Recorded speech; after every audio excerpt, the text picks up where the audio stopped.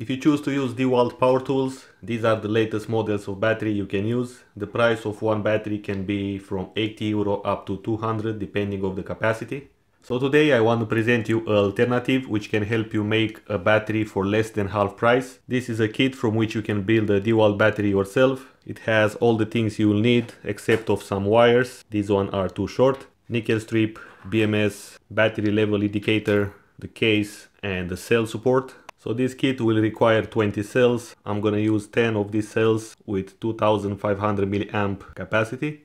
And I'm going to solder 2 cells in parallel and 5 in series, which will result in 20 volts max. With some safety glasses on, just center this square nickel strip like so. Continue with the series and the parallel in the same time.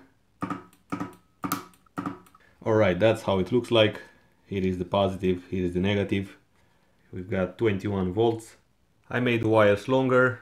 The BMS will stay over here and the wires will go like so. If you look closely on the BMS, you can see it's written the voltage which needs to be connected on the wire. So the bottom one will be connected to the main positive terminal. Then you've got 12 volts, then 4, then 8 volts, 16 and the minus.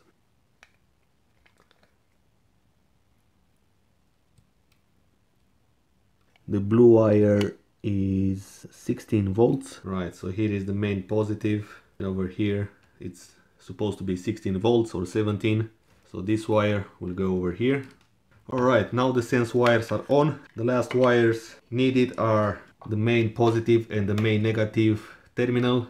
So I'm going to connect it on the interior.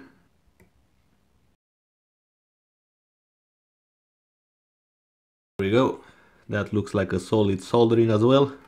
Has to go somewhere like here. There we go. Now I can measure the positive one. Make it more shorter.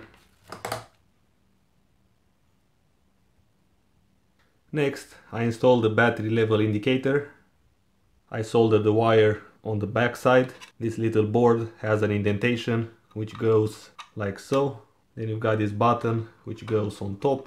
Then I've got this spring which is kind of important because it will press the lock. That spring will push the little plastic outwards in order to catch the tool on the connection side. Before finally closing the case, I'm going to test it up. And as you can see, it works. Now the final step is to install the box. I will try to mind as much as I can the wires. Now I'm gonna close the case. Alright guys, that was it. Thanks for watching and I will see you in the next video.